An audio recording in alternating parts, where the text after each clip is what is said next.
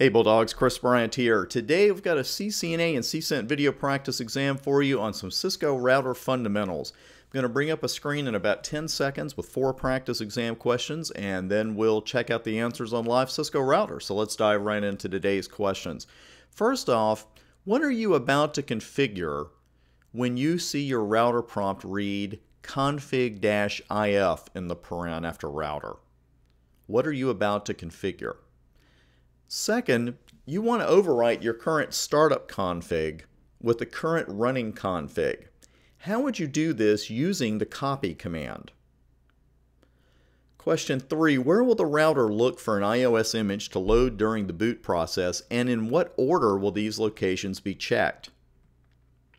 And then fourth, as I always say, we're always playing detective in this business, and this is a great command to know. You want to see how long it's been since a router's been reloaded, and also discover the basic reason it was reloaded. What one command shows you both bits of information.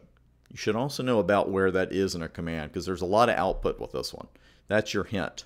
We will check out all those answers in just a moment. When you're done watching this video, head out to udemy.com/u/Chris Bryant. You'll see a full list of all of my free and paid video boot camps out there, and this being middle of November 2012, I'm going to add several free courses out there for the CCNA and CCNA security courses and CCNP switch over the next 60 to 90 days. So you definitely want to head on out there and join us. And I've got a free one right now for the CCNA, the On-Demand OSPF Video Bootcamp. This is a great lab. It's got all the NBMA stuff in it. All the stuff you have to do over a hub and spoke network with OSPF. Very popular. And we've got almost 1,700 people right now in my 2012 on-the-go video bootcamp. And right now, when you click redeem it and then put Bulldog 60 in and click apply, you get in the entire course for only $44. It is a fantastic value. So definitely check that out when you're done here. Now let's look at these 4 questions. When you're looking at that prompt, this means you're about to configure an interface when you see config-if. And it's one of those things, it was a little tricky for me to get used to it, you know, when I started with Cisco routers, because, you know, you've got a config mode, an interface config mode, and a protocol configuration mode when you do router OSPF1 or router rep, something like that. So you just watch your prompts on your exam. Now, with overwriting this, the main reason I'm bringing this one up is to make sure you're clear on the right syntax of the copy command.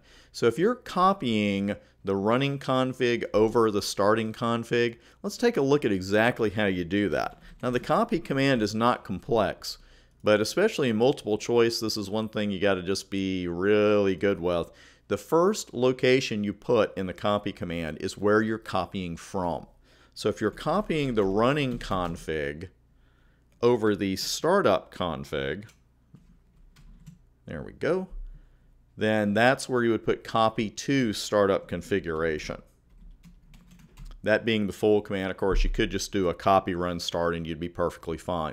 But just make sure overall you're very clear on that for multiple choice questions on your exam. The first location is where you're copying from. The second location is where you're copying to. Now, where's the router going to look for the iOS image? Well, first, it's going to look in Flash. That is the default. Second, it's going to look toward a TFTP server if we've configured the router to look for one. And then third, it's going to actually look in ROM.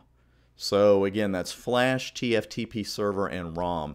Now for a very handy command here, you want to see how long it's been since a router's been reloaded and also see the basic reason it was reloaded. I'm going to show you 2 different outputs for this command on 2 different routers, I should say. What one command shows you both? This is a command you're used to running for something else. It's show version, and this is a good one to know because the config register setting is here. Now you often have to hit the space bar one more time to see it because the config register value is at the very bottom. But near the very top, you're going to see how long the router's been up and for what reason the system restarted. Very handy stuff. Also shows you exactly what your iOS image file, and you can see it was loaded from Flash right there. And that's really good in case you think a router's been bounced and, you know, you've got another admin in there saying, no one here has restarted the router. Believe me, I've heard that one a million times. Then you run this, it's like, hey, it restarted 15 minutes ago.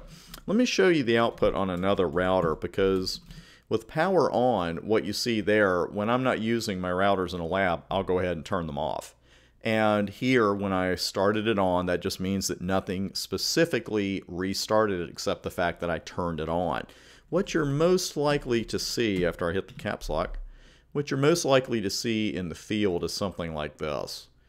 Now this router was actually up, I powered it on and then I reloaded it again, and that's why you're seeing, system return to ROM by reload. And again, there's your entire image file.